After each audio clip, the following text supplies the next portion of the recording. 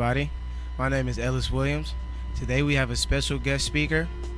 Her name is Gloria Wadul. Miss Wadul, why don't you tell us a little about yourself? I work for Alameda County Probation Department, been there almost 13 years, and I love it. I feel that working with kids is my calling because kids need help, and they need advocates, and they need support, so I love what I do. Let's get on with our first question. So, tell us a little about you. How did you get into acting? When I came to California, I didn't know anybody. I came here following behind my husband, which was good because it's been prosperous for us.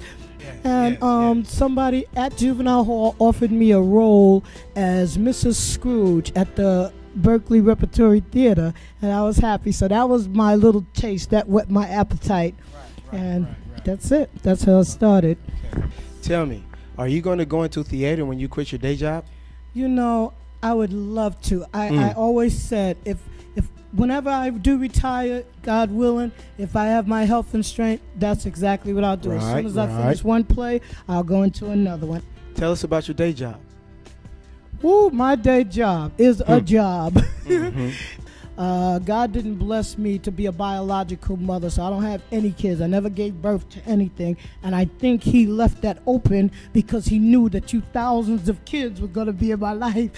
So I had to make sure I had enough love for all of you guys. Tell us a little bit about Wally. Wally's a good guy, a really nice guy. I was blessed, you know, because you know, people go through a whole lot of boyfriends and stuff like that, and I didn't.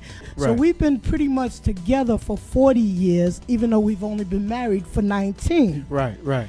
Well, that concludes my interview with Miss Gloria Wadul. Thank you, everybody. And thank you very much.